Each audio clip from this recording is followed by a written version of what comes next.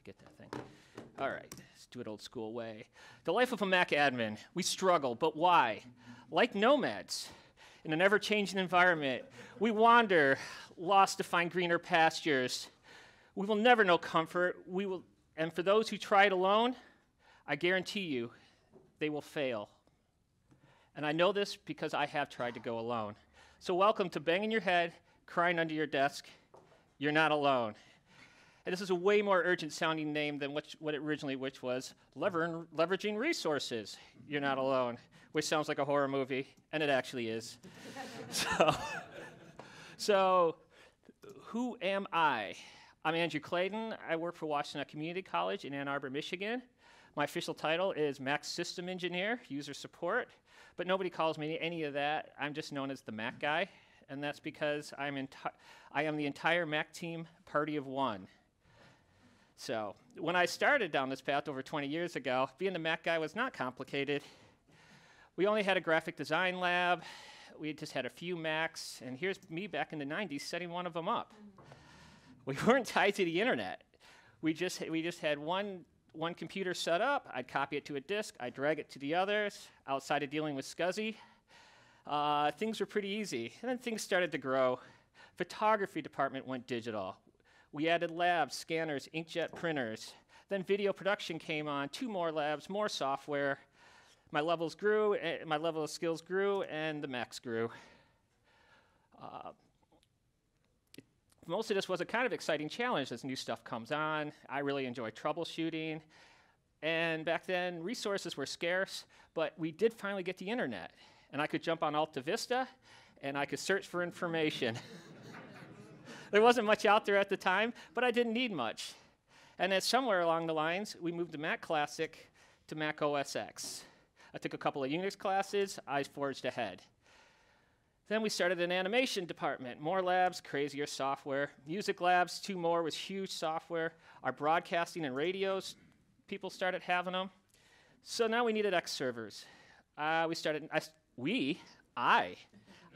net booting.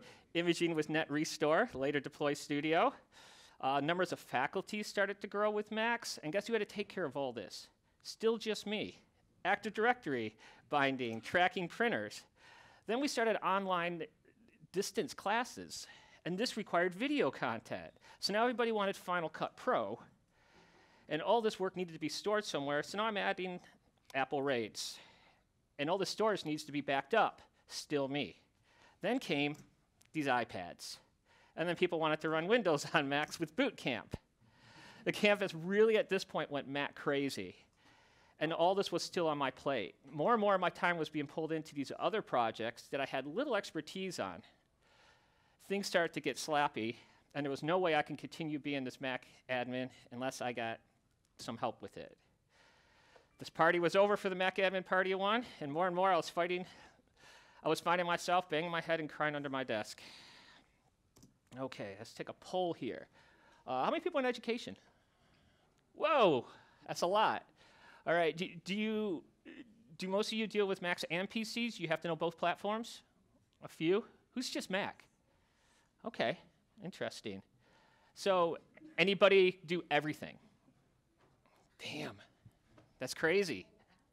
That's crazy. So I bow to you all, especially people who have to deal with 2 platforms. All right, okay. So for me, what I had to do was I had to find experts. I had to find people who could do things that I couldn't do. Otherwise, things were being added to my plate. So, in fact, that actually was probably a better name for this whole thing. Find your experts. You're not alone. Damn, too late now. All right. It's easy to get isolated from the rest of the IT department. The Mac platform was considered completely alien to most of my coworkers. Think different meant everything was different. Heck, I even bought into it. I snickered every time the Windows people discussed packages. I still think MSI stands for more stupid initials. But once again, I forged to look outside of my Mac bubble and start to look for similarities. We had a lot of things in common. Software, we ran on the same network. We sat with the same bandwidth issues. Even though our tools were different from the Windows world, the process and end goal was pretty much the same. I think maybe we're not so different after all. Maybe these people could help me. But how do I figure out who did what? Now, how'd I learn? Various tried and true ways. I did stuff wrong. So, once I got myself a server, I treated it kind of how like I was treating myself. I was putting as many processes as I can on it. I was running file shares for faculties and classes, net booting off of it, deploy Studio on it, update server on it. Hey, let's use that profile manager. Heck, I even had multiple licensing servers on it. It was a security nightmare. Another thing that, yeah, this was actually from one of my people. He said, I got this email. Do you have a Mac SAN? It's one of our head system admins on campus. He didn't even know what I had. So that was very eye-opening. I didn't know I had an error. Okay, so other things that we did. My entire team got reorganized because we did something wrong. And that wasn't just me. Us network crashers actually got reassigned to our network department for a while, and that was a really good way to make us talk to them. Somebody else did something wrong. A printer was replaced. That shouldn't be an issue. But I only learned that printer was replaced when all the Mac users could no longer print to it.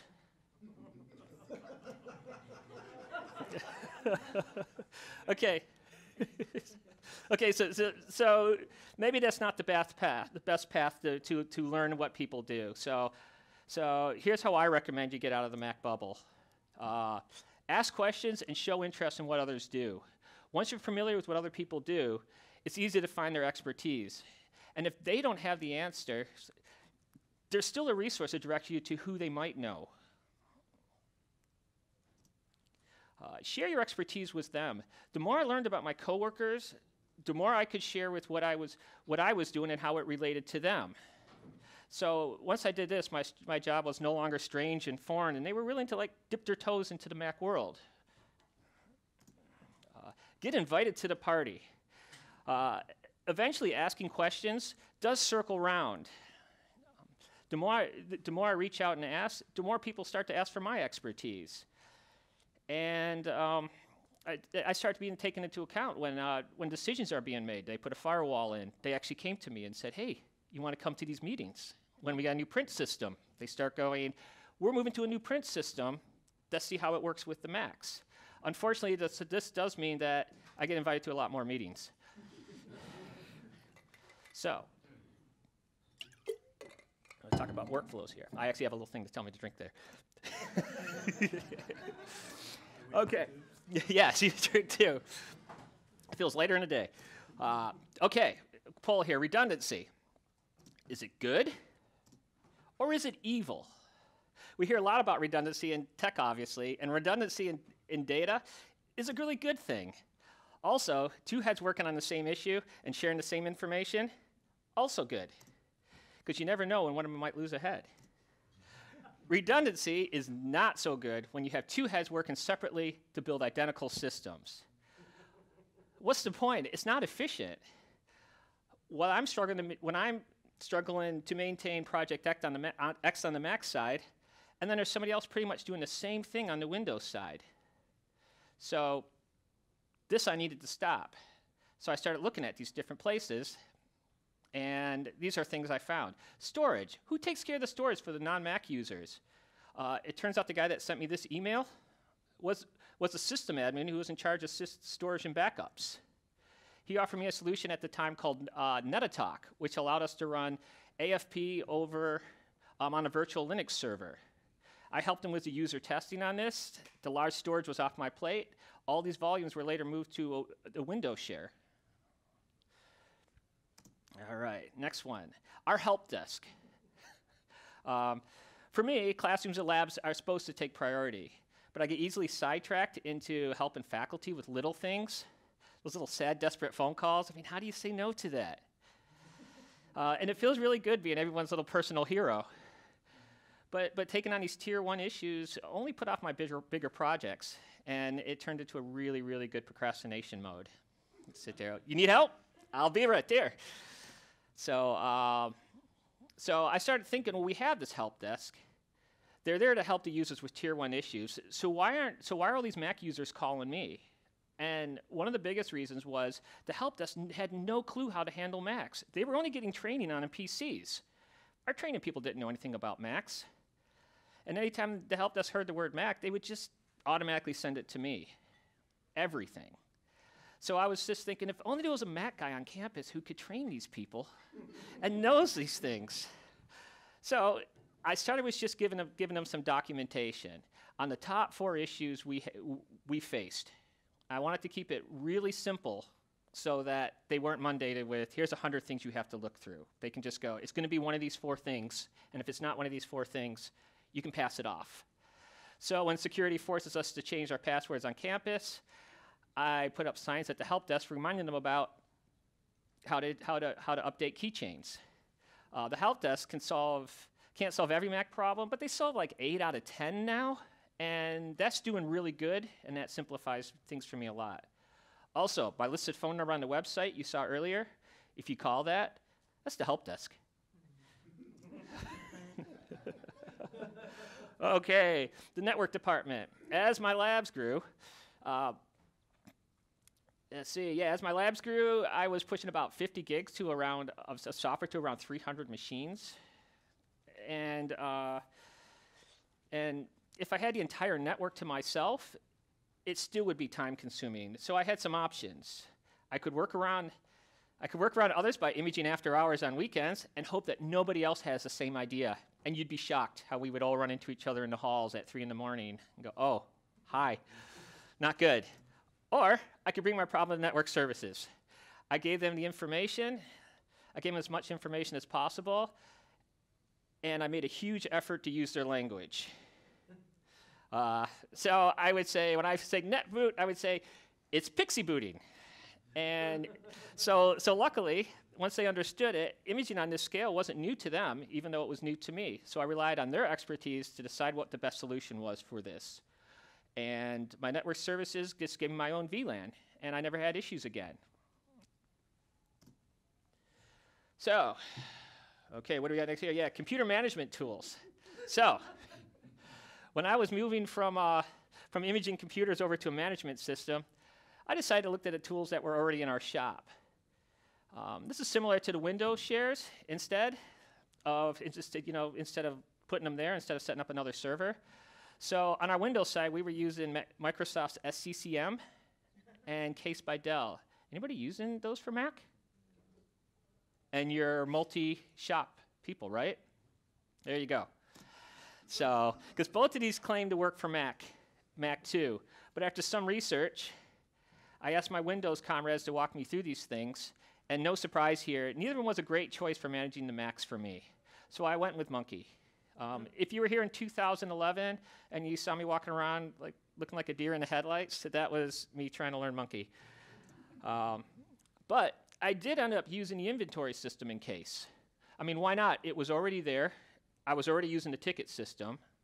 And when I set up Monkey, I chose not to do Monkey Report because it pretty much has the same functionality as our Case agent does.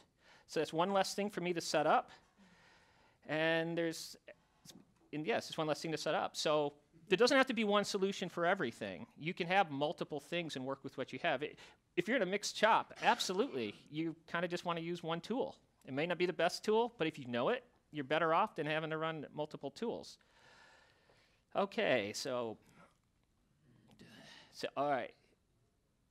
Yeah, so just use what works for you. So other things like this, licensing servers. Our animation department used Maya by Autodesk, which requires a license server.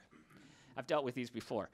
Do we have other departments that use Autodesk software? It turns out our automotive department did, and they already had a license server set up. So I talked to the person supporting that department, and bam, my lab was on that licensing server too. So yeah, I could have just slapped all that on the server, and they could have run their license server. I could have run mine. But that's redundancy, and redundancy can be evil. Now, if I already had a license server set up, and they were just about to do it, then I could say, hey, why don't you use my license server, which I'm sure they would look at, piled on top of a lot of other things, and go, now we'll do our own. And then in that case, I'd say, take mine too, please. So with that, and all of these, redundancy can be good. All these things now have a second set of eyes on them. I'm not the only person who deals with my storage. When there's a problem with storage, a user will call me because it's a Mac problem, and I will redirect to the people who are in charge of the storage. But I can test anything, and I can know if there's any problems before I even hand it back to that person. So I'm not just going, deal with this Mac user, because they may have a network problem. We don't know what their problem is with that storage. So, okay. Utilizing resources that were available in my organization took a bit of strain off my workload, but they're not going to solve all my problems. When it comes to Mac problems, I'm still just a Mac team party of one, and I'm going to need expertise and help from other Mac admins. And that's where I look outside of my organization. So, when I started this job, there wasn't many resources available. There was a few white papers from Apple, mostly on Xserves and net booting, and there was README files that came with software installed this. As for third party, Mike Bombach, who's known now mostly for Carbon Copy Cloner, he had the best tools at the time. He had this one, Net Restore. He had great tools and scripts. Unlike today, we didn't need much back there. But lucky for us, as things grow, the MacAdmin world grows, and so does our resources. So the most important thing is get online, research, research, research. In fact, most of my job is researching. You know, when people ask me what do I do for a living, I say I mostly Google stuff. So, okay, so word of caution. Make sure you don't skip the research phase and just go to the ask phase. There are stupid questions. Oh, sorry, there are no stupid questions, but there are lazy questions. And if you're asking stuff without researching first, you're not going to get good responses from people. All right, so here's how you research. What's how I research, I should say. Wiki documentation from the software companies. Hey, look at that. They shouldn't be doing this late at night. Software, whether it be paid or open source, is going to have user instructions. They're usually in the form of a wiki. So when learning, always go there first. And if what you're trying to do isn't on that wiki, maybe you're trying to do something the software wasn't intended to do. Okay, so Google searching. There's more to Google searching than you think, and if you don't believe me, Abby Weinberg did a full talk on it yesterday morning, so if you miss it, I suggest you go watch her YouTube video on it. It's really good at what phrases, looking for dates on things, and all those kind of things. Other places to search is the Slack admins channel. Now, I put it here because Slack doesn't show up in a Google search, so it is kind of a separate thing. Again, I'm talking here about searching for information and not asking. 90% of the time, when I'm on Slack, I'm just searching, and I rarely need to ask. It's usually already been asked by the time it comes around, by the time I get around to doing it. So, some search tips, and trusted resources. So many presenters have personal blogs here. And as you search, you'll start seeing the same ones coming up over and over again. And they're really good places to look. I never just go and read their blogs because some of the stuff is over my head. But when I search them, I can go, that's it right there. So there's all kinds of range there. Yeah, and I gotta say, between Slack and the blogs, I really don't know how these guys get any work done. So. Okay, most software companies have forums. It doesn't mean the vendors always look at them, but the community itself can be really helpful on them. And for instance, like I don't use Jamf, but their forum pages pop up a lot in my searches. Most management systems pretty much work the same, so the information can be easily applied to my tools. Since I use Monkey, a lot of the things, hey, how do we get this thing to turn into a package, and that's going to work for any kind of management system. Okay, well, I'm constantly writing little pre and post scripts for packages. I'm not a huge scripter, but I'm good enough to steal stuff from other people, and I'm good enough to like figure out what I need to do and reverse engineer other ones. And I find StackExchange.com, StackOverflow.com are sites that that tend to pop up all the time when I'm searching. So I like kind of talking past my notes. The crazy part is usually there ends up being 10 different ways to do things. When someone asks and they go, it's this, and then, no, you can do it like this, and you can do it like this, and you can do it like this, and you just pick what's best for you. Okay, GitHub is the mother lode when it comes to scripts, custom profiles, tools. It's really good. Once again, these are usually shared by a fair amount of the good folks who are lurking around the halls here. Okay. All right, so outside the browser, here are some resources that don't require a browser. My favorite is the Slack admin channel. You can do it through a website. I actually use the Slack app. But there are loads of people willing to help you, so don't be scared to ask. Just, once again, do your research first. Questions that regularly repeat don't get the attention like fresh ones, too. If you ask first and someone sends you a link to an earlier conversation, guess what? You're doing it wrong. Also, if they put the wiki page, which I love, did you read this wiki page? Did you read this wiki page? Or sometimes it's just blick, blick, blick, blick, blick. And these things can clog up the feed. So be polite, search first. Okay, the Mac Enterprise email list. It's slowed down a bit since Slack, but there's still some great information there. It's also archived online, so it does appear in the Google searches. Also, not everybody's on Slack. So, okay, I stole this one from Abby's Google search presentation, but if you have time to listen to the MacAdmins podcast, they have really good information and they have really good interviews on there. So it's definitely something to think. Okay, what do we got next? Okay, conferences. Hey, I think you got this one figured out really good. But you YouTube people, conferences, show up.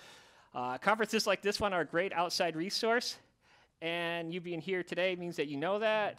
Don't forget the YouTube videos and online slides. They're a great resource. My first MacAdmins conference was in 2014. Building and deploying images worked just fine in the past, but things like flash updating once a month mean that I needed a better solution for it. So I pored over these videos, and Grazia just pulled me back out from under my desk.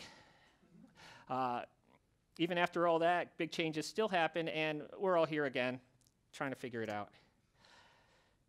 Okay, Apple doesn't stand still, so we just got to keep adapting to it. Okay, second part here, drink. This is kind of the key. This is what I was kind of. Oh, never mind. Hold on. Read the slides, baby. It's my first time doing this. Okay, so that was a rundown of resources. Unfortunately, getting knowledge of others internally or online isn't easy. It requires good communication skills and building relationships. So for this, we can look back to 10th century ancient culture in Mexico called the Toltec. They were responsible for little things like this, but they also had a philosophy called the Four Agreements. The Four Agreements can be applied to any situation in life, so let's apply them to IT. Okay, number one, be impeccable with your word. Speak with integrity and say only what you mean. Asking for help can be hard. The fear of feeling stupid can be really overpowering. It's important to be honest. Pretending that I understand something isn't going to get me any closer to understanding it. Only by admitting I don't understand something, I'm actually going to learn that. Okay, tearing people down to elevate me still leaves me in the same place. Passing the blame builds bad relationships with the people you're blaming. If it is your fault, apologize and fix it. If it's not your fault, don't think for a moment that the person whose fault it was doesn't feel bad about it. Defensive mode is usually the first reaction after making a mistake.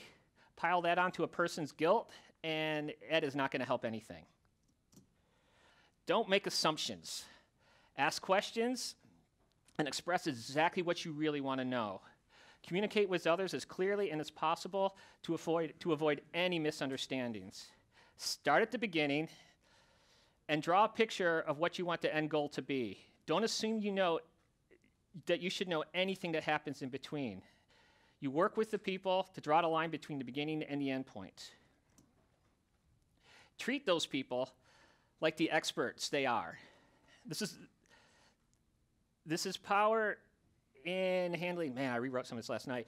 This is power in handing your colleagues the problem. There is power in handing the colleagues the problem and getting to work with you on a solution. This makes them feel needed and not used.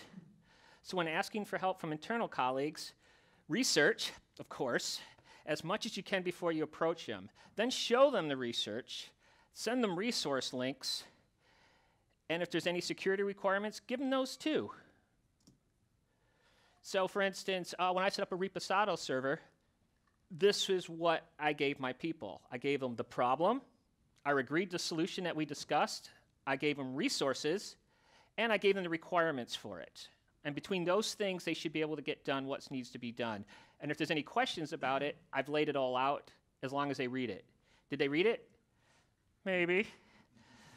No, it was outward facing. It was only 250 gigs. I needed 400 gigs. But we went back and said, hey, look at this, and it did work. Okay. When you're asking for help too, show that you've already tried, so that you tried everything, and don't make people repeat your steps. Like in shell scripting, if I send somebody a script and they look at it and say, oh man, you're missing a quote. Thank you, as opposed to, I can't script this, can you script it for me? Okay, learning their language. This is where being familiar with other people's jobs comes in again. Like saying Pixie Boot instead of NetBoot, and things like that. There's a lot of acronyms in the tech world. My colleagues may know 2,322 of them, and but that doesn't mean they know all the 22 Mac acronyms. So, okay, remember to get outside of your head. Not everybody knows what you know. Don't forget to communicate practical information, like the timeline of your request. If you ask for help but don't say when you need it, next thing you know, you'll come back to these people and they'll be on vacation. You're not finishing on time. So, all right. Don't take anything personally. Nothing others do to you is because of you. But when you are immune to the options, to the opinions and actions of others, you won't be the victim of needless suffering. That's kind of right off of the book thing. I don't speak that way. But when your way is questioned or not reinforced by others, it's easy to feel like a victim and like you're being attacked. In electronic age, in email and on Slack, it's hard to read other people's emotions. It's easy to read a short message as being rude. Take a step back, try not to overreact, and pay attention to what they're actually saying, what the information is in there. The term best practices comes up often in conversation, especially on Slack, and there's usually a suggested route that gets the best results. I've tried to take shortcuts when time was tight, but I've always regretted it. The shortcuts are never as reliable as the suggested routes. Sometimes they make work for a patch, but you're going to have to go back, redo the work anyway. So for instance, when I'm on Slack, I've seen people ask for guidance when they're trying to take uncharted shortcuts. They're usually met with warnings about best practices. After several MacAdmins try to talk the person out of doing it their way, the person gets more frustrated, feels ganged up on, and will gradually leave the channel. There's not enough space on the slide. Don't let this happen to you because you'll lose a really important resource of knowledge that's out there. Okay, this one's great. Always do your best. The best is going to change from moment to moment. Time and resources can impact that really heavily. Under any circumstances, simply do the best with what you have, and you'll avoid self-judgment and regret. Also, don't try to do everything perfectly. It can paralyze you. Just do the best for you, do the best for at that moment, and revisit it when you have the time. I don't know how many times I will fight trying to get a preference to work, only to realize I spent a half a day and I have so much more work to do. That can wait till after my classes start, and people go, hey, this thing's popping up. I'm like, I'm getting to it. And then the next week I can implement it and it will be fine. But I will get behind just messing with these little things. So so when you say do your best, pay attention to what your best should be. Okay, so sometimes these 4 agreements are not enough, and you deal with people who just don't work so well with you. Here's a couple of things. I make sure to follow proper channels. Going directly to the expert in question, it doesn't always work. My problem is obviously a priority to me, but it might not be to them. Months can go by, and I'm just sitting on my hands. What started with me asking for a favor has turned into me badgering them. So what went wrong? It's on me. I went through the wrong chain of command. If I submitted my problem to the overall group or to the supervisor of that area with a set deadline when I need it by, the project would have been assigned to the person by that boss. And they would now be answering to their boss, not answering to me, trying to give me a favor. Okay. I make sure I leave a paper trail. Email is your best friend, and you should embrace it. When meeting with people, make sure to take copious notes. Then summarize the meeting in an email with assigned action items called out. Be sure to ask the question, is this what you understood? If necessary, keep sending emails until you get a response. That's really key. You can talk in a meeting and come out of it and get 2 totally different ideas of what it is. So, okay. All right, moving on. Another resource is, okay, what is this? Oh, I missed part of my slide here. Okay, another resource is you, and it's a very, very important one. So document everything you do. Despite the mistakes you've made, and actually because of those mistakes, you are one of your best resources. So seriously, write everything down. There's been many admin presentations on documentation, so I'm not going to go into details on this, but you should. No, wait. You need to document. 1, do it for you, for your own sanity. I know it seems like a lot of extra work, but if you're going to have to do that task again, your documentation will save you so much time. Many things I do them only once a year. After I spent 3 hours working out how to install that crazy app plugin and to make it that wasn't a package, document it will take less time off when I have to figure it out when the version 2.0 comes out next year. So do it for others. You may not be there forever. Share it with the online community. I find that most things I want to do have already been done by other people and shared online. That obviously helps me out tremendously, so why not pay it back? If you can find a solution online, if you can't find a solution online and you developed a solution, well, share it. You may also be blogging your experience and methods and presenting here next year. So, okay, what do we got next? Okay, pay attention when others pay attention when others help you with a project. Bam, that's good. Okay, document what they do and ask them to contribute to the documentation. This will help you and anyone who takes over the project, especially since the project you helped you may not be around forever. I actually went around and said, who knows who knows how to do certificates? And they said, this guy does. And he got me, and he went on Let's Encrypt, and he got me a thing on the server, and then he went, there you go. And I was like, thank you. And he left, and I went through the terminal things trying to figure out what he did, and in the end, my documentation just says, Martino did some magic. And unfortunately, he was very good, and he left. So that's that. So now I have some more research to do to figure out what he did. He could have just told me. He could have just wrote it down, but I didn't get that. Okay, keep a daily log. I really like to do this. It'll help when issues reoccur, and it helps let me know when to pick up the next day. What I didn't get done at the end of the day, the end of one day, goes on to the next day.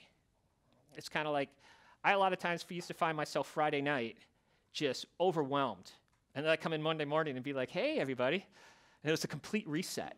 And it's really wrong. So once I knew where I was, I would go back, read the last day, and it was kind of like a previously at my job. It's like that. And then the stuff I needed to get done that's pending, instead of trying to remember it, I just put it on for the next day, and that to me is, this week on blah, blah, blah. So it kind of does that to you. Okay, what do we got? Oh, yeah, remember your users. It's another section. I spent a lot of time here talking about asking for help from others. Let's flip this, and let's talk about the expert I am to other people, because these people are the people I'm paid to support. My users aren't stupid. They have degrees in the fields they work in, and that's way more than I can say about myself. But I definitely would never call them tech savvy. Let's just say they have different areas of expertise. So, and if they could solve their own IT problems, I wouldn't be needed.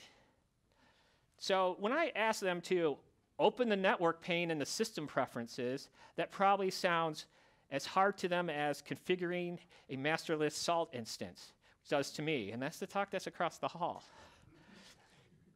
So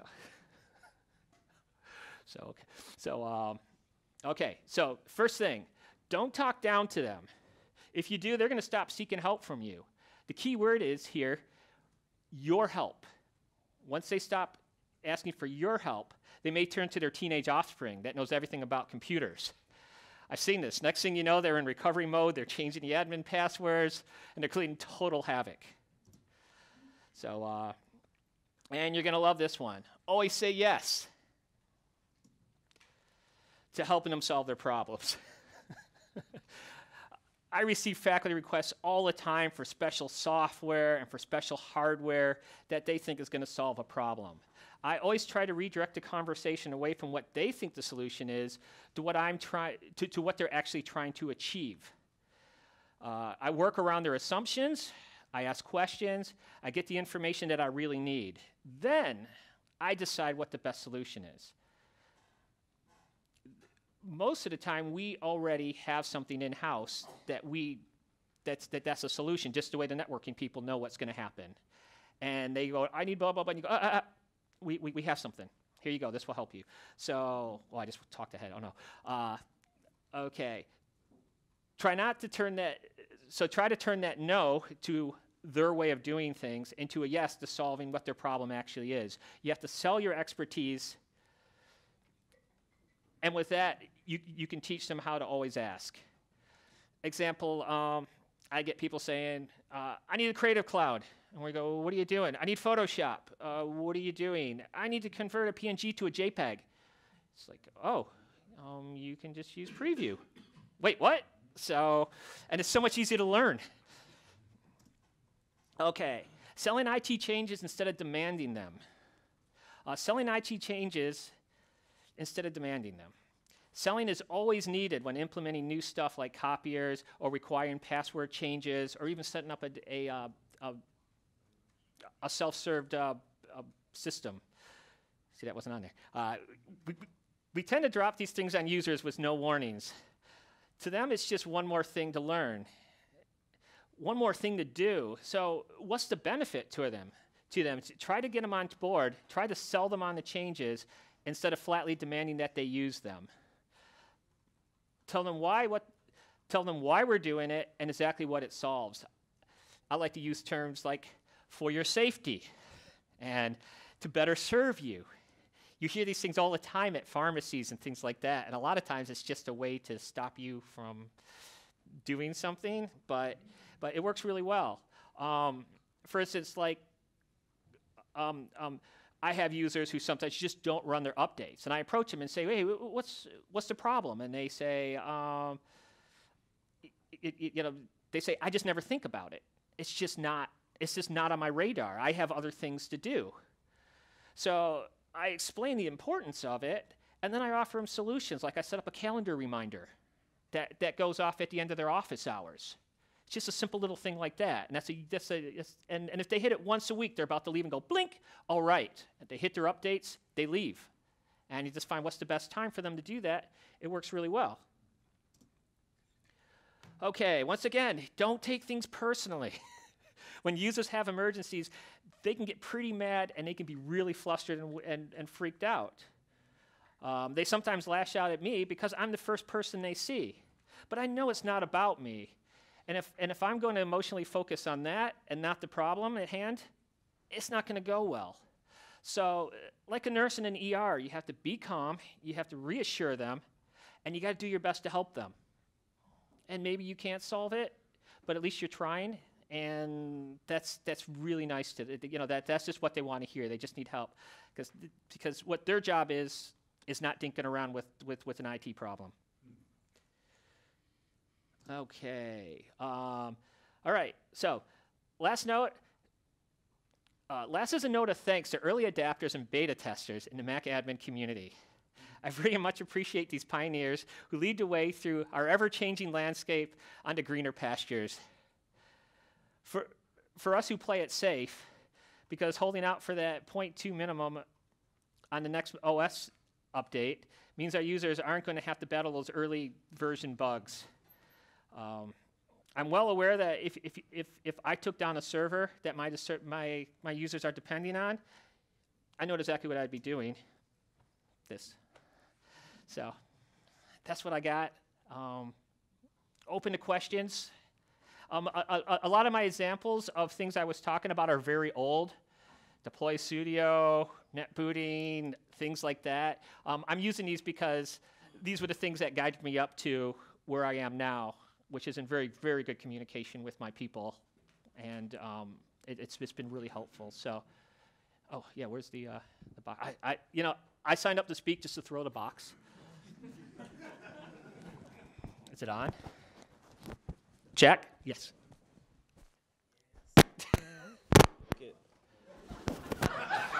Yes. Still works. I signed up to speak just to break the speaker box. Test. I don't even have a question. I just wanted to catch the speaker box.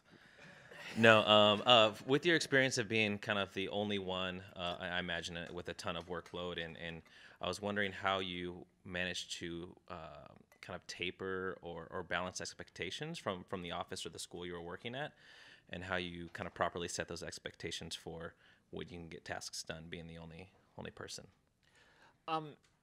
Well, there's no choice. It's sink or swim. I mean, the problem is I would always go ask for help to my boss. She doesn't watch this. And she'd give me grunt help. Oh, you need help unboxing computers. I can unbox a lab in 2 minutes. That's not the kind of thing I need help with. It's the bigger projects that are confusing. So really what it was picking the right times. Like summer now, I'm busy crazy. But as soon as September hits, we're going to slow down. So we kind of take projects, and I go, hey, I want to do this. Like, I want to virtualize this server. I want to get this off of this thing. When's good for you? It may not be for 3 months, but we kind of plan for it. We get ready for it, and then we go for it. So those are kind of like long-term year goals as opposed to just weekly goals. Does that answer? Yeah, I think so. I think that's it's really enlightening not to want to take on something right as you think of it, because you're like, oh, this is really exciting. This is something I would really love to do. And I think that's good to hear, to kind of manage that and look at the big picture as opposed to just doing it as soon as you can. Yeah, well, I love the challenges. In fact, when I first worked and I was doing it for a while, I actually got bored and I was going to leave. And then they said, oh, we're gonna start up a music department. I'm like, awesome. So, so I went and I took the Pro Tools classes to learn the software, because they were going, oh, we need this plugin and that. And it's like, I don't know any of this. And I ran back and forth. So I took the class. I learned the program, and then I came back, and when they say we need a plugin to work for this, I can actually know how to test this stuff. I don't have to say, can you test this? Can you test this? And it was kind of fun doing that, because I like all the new things. But, yeah, they can really build up fast. Honestly, it was those iPads that really took me down, because it's an iOS, and it doesn't have a Mac operating system. And my title is Macintosh. So I was always like, I can't touch those. I don't have time to figure those out. And at one point, I was told to ask to work for a lunch to do something, and I'm just like, this is no, So with those iPads and that, once the Surfaces started coming out and we started getting other tablets from other companies, then we could go, who's doing those? And this guy's like, I'm taking on tablets, and I went, here you go, baby, take the iPads. And so that just really helped. So when someone comes to me and goes, I need help setting up my mail on my phone, I just go, I'm not the expert in that. But I can direct you to the person who does. contact the help desk, make sure they assign the ticket to Bilbo, whoever it is, and I can point them. So they were coming to me and asking me because I know where to go, just the way I go to people and ask. But at least I can get that away from me without being rude about it. How So. large is your school? How large is my school? Small questions I can repeat. It's a. I should have brought those numbers. It's pretty big. It's really big. So there's a University of Michigan, there's Eastern Michigan, and then we're right in the middle. And we got a lot of technical programs in it, but it's a very large community college. It's like the Mac stuff, like all those labs I went through, those are all the programs that are just using just Mac, and that's a very small percentage to what we have going on the rest of it. So, but since I started in the 90s doing this, I grew with it. So it's it doesn't look as bad as it does now. So, anybody else? So my question to you is, all of you, do you take on like stuff like setting up the web servers for things? Because a lot of tools like Monkey and Reposado and Jam, all this stuff takes a lot of work to set up. I think that's the thing that scared me the most about switching over to this stuff was it's no longer just, here's a GUI tool that sits on my desktop and I can run it off my machine like a remote desktop. I mean, like when I was doing my Flash updates, I would just select every machine in my labs and then just run a Flash update job. And it worked great, but it seemed really, it was a ridiculous amount of work to do. And, but the back end stuff is the stuff that just really, really threw me. And it's always really surprises me when I find people are like, oh no, I'm setting up Unix virtual servers and I'm taking care of Mac management and that. And for you people, I applaud you. So.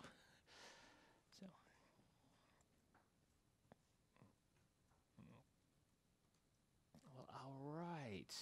Oh, and those 4 agreement stuff, you can Google that. There's books on it and things like that. It's pretty cool. So I just touched on it. So I guess we're done. Then, all right. Well, thank you for your time and thank you for your patience.